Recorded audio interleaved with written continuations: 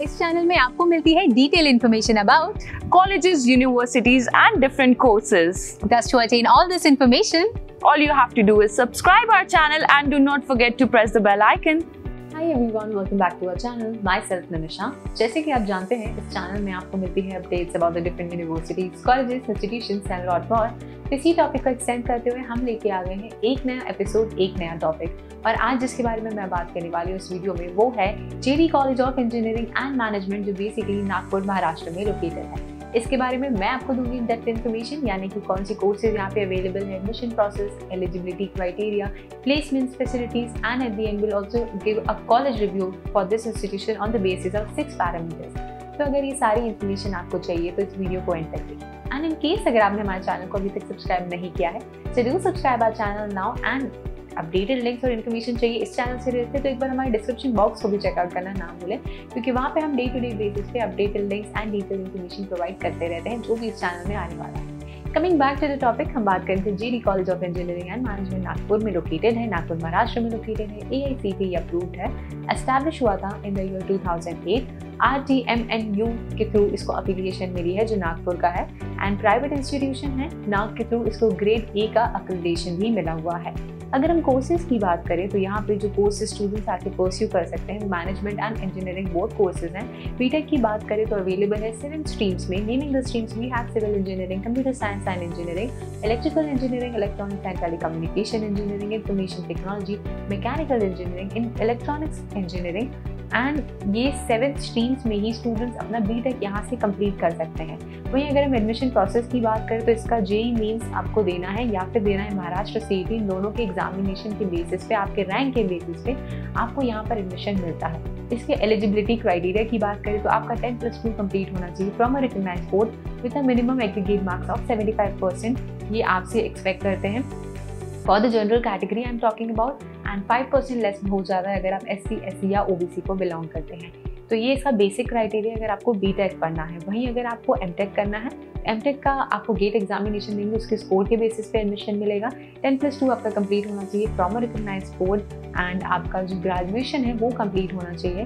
फिर 4 स्ट्रीम्स में आप अपना एमटेक पढ़ सकते हैं। Naming the streams we have VLSI design, computer science and engineering, electronics engineering and wireless communication computing में आप अपना एमटेक कंप्लीट कर सकते हैं। वही मैनेजमेंट स्टूडेंट्स के लिए अवेलेबल है MBA, एंड जहाँ पे आपको महाराष्ट्र CET सीमा जिस एग्जामिनेशन के स्कोर के बेसिस पे एडमिशन मिलेगा। 2 साल का आपका ये कोर्स होने वाला है। ऑल्सो काफ़ी सारे स्टूडेंट्स को नहीं पता है इंस्टीट्यूशनल लेवल सीट्स अवेलेबल होती है, एंड अगर आपको उसके बारे में जानना है कि आप कैसे एडमिशन ले सकते हैं इस इंस्टीट्यूशन में, सो उसके लिए आप हमसे डायरेक्टली कॉन्टैक्ट कर सकते हैं हमारे व्हाट्सएप नंबर के थ्रू। कॉल मैसेज करके आप बात करिए, एंड बात करिए डायरेक्टली हमारे काउंसलर से, वो आपको गाइड कर देंगे इस टॉपिक से रिलेटेड। अगर आपको जो भी डाउट होगा, एडमिशन प्रोसेस से रिलेटेड हो या फीस स्ट्रक्चर से रिलेटेड हो या कोर्सेज से रिलेटेड हो। सो अब हम बात करते हैं प्लेसमेंट्स की, कि यहाँ पे प्लेसमेंट्स कैसा गया है, कौन सी कंपनीज आती है, हाईएस्ट लोएस्ट पैकेज कैसा गया है। सो अगर हम हाईएस्ट लोएस्ट पैकेज और प्लेसमेंट्स की बात करें तो हम इसकी ऑफिशियल वेबसाइट पे गए, तो जहाँ पे हमें काफ़ी सारी इन्फॉर्मेशन इन लोग ने जो दी है उसके बेसिस पे समझ में आया है कि कंपनीज यहाँ पे काफ़ी सारी आती हैं। अगर हम कंपनीज की बात करें तो कुछ पॉपुलर कंपनीज जैसे HCL, Toppers.com, Capgemini। अगर हम दूसरी कंपनी की बात करें तो we have IBM, SGS, Amazon, Face, SGS, global space, Genpact, take Mahindra, tasks, Byju's, जारो एजुकेशन, टेलीपरफॉर्मर, इन्फोसिस, NTT डेटा, यानी कुल मिला के बहुत सारी कंपनीज इस इंस्टीट्यूशन में स्टूडेंट को आती है रिक्रूट करने के लिए। वहीं अगर हम इसके एवरेज पैकेज की बात करें तो 2 से 3 लाख का एवरेज पैकेज स्टूडेंट्स यहाँ से एक्सपेक्ट कर सकते हैं अगर आप यहाँ पे पढ़ाई करने आ रहे हैं तो। वहीं जो इन्हें क्लेम किया इनका हाईएस्ट पैकेज वो है 10 लाख का। 10 LPA का इन्हें पैकेज प्रोवाइड किया हुआ है, एंड क्लेम किया हुआ है अपना हाईएस्ट पैकेज स्टूडेंट्स के सामने अपनी ऑफिशियल वेबसाइट पर। ये तो थी इनकी इन्फॉर्मेशन की यार, 10 लाख पर एनम का इन्हें ऑफिशियली क्लेम करके बताया है कि पैकेज गए हुए हैं। रिक्रूटमेंट कंपनीज आई हुई हैं इतनी सारी, जो इन्हें बताया अलग अलग ब्रांचेस के लिए आई हुई हैं। बट यार क्या रियलिटी है, क्या सही में इतनी सारी कंपनीज आई हैं कि कहीं ऐसा तो ना हो कि आप वहाँ जाएं और जो भी इन्हें क्लेम किया है वो इन्फॉर्मेशन रॉन्ग साबित हो जाए और आपको कम पैकेजेस में एडजस्ट करना पड़े एट द एंड। अगर आप इसकी रियलिटी इंसाइट्स के बारे में भी जानना चाहते हैं तो उसके लिए भी आप हमसे डायरेक्टली कॉन्टैक्ट करिए, जान सकते हैं। हमारे काउंसलर्स के थ्रू आप बात कर सकते हैं, व्हाट्सएप नंबर पर आप मैसेज या कॉल करके ये सारी इन्फॉर्मेशन भी हमारे काउंसलर से अटेंड कर सकते हैं। तो ये तो थी information about the placements which they have claimed and which we know.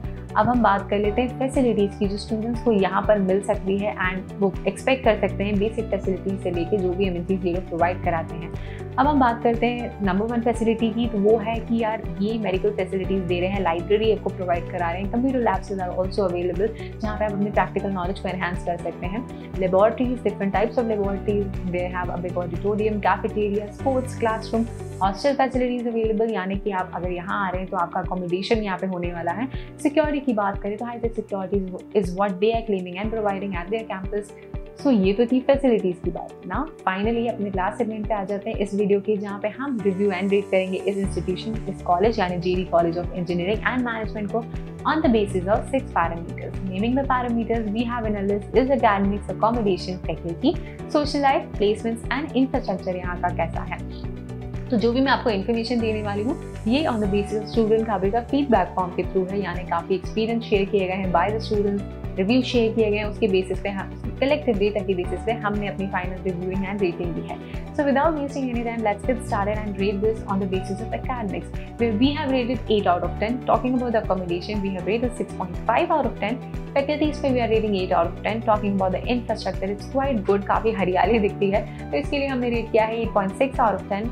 Talking about the placements here, it's not so impressive. अगर 10 लाख भी है तो it's not so impressive. But private institution है उसके बेसिस पे अगर हम जज करें तो it's fine. So 6.9 out of 10 हम इसको रेट करते हैं। सोशल लाइफ पे we are rating 8 out of 10। So that's a wrap up for this episode. आज हमने बात करी JD college of engineering and management के बारे में, जो बेसिकली नागपुर महाराष्ट्र में लोकेटेड है। इसके बारे में हमने आपको शेयर किया, इसके कोर्सेज से रिलेटेड फैसिलिटीज, प्लेसमेंट, अकोमोडेशन के बारे में सब कुछ। बट अगर आपको अभी भी कोई क्वेश्चन, क्वेरी, डाउट है या मुझसे कोई इन्फॉर्मेशन रह गई जो आप जानना चाहते हैं तो आप हमसे पर्सनली कॉन्टैक्ट करके जान सकते हैं एंड कमेंट बॉक्स में भी हमसे कमेंट करके पूछ सकते हैं and will get back to you as soon as possible. But अगर आपको ये वीडियो अच्छा लगा then do like this video and share it with your friends and do not forget to subscribe our channel. This was me, Nimisha, signing off from today's episode.